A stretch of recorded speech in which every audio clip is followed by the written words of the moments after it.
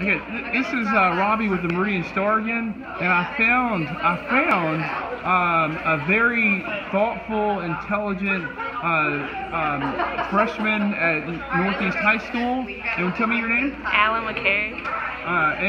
And what is it that you want to do with your life? I want to be a biomedical engineer. What?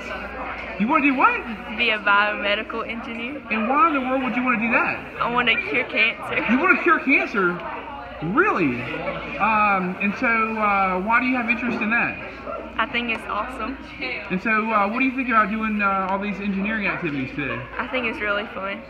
And so as a young lady, what made you have interest in engineering? I just always wanted to be one. You always want to be one, and you're going to be one?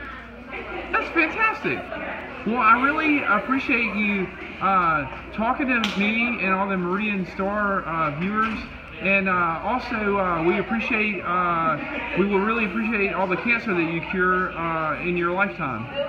Have a great day. Thank you so much. And so what are you doing right now? Making bath bombs. Making bath bombs? So like for bubble baths? Yeah. That's fantastic. Okay, well I'll let you get back to it. Thank you so much. Good job, Al.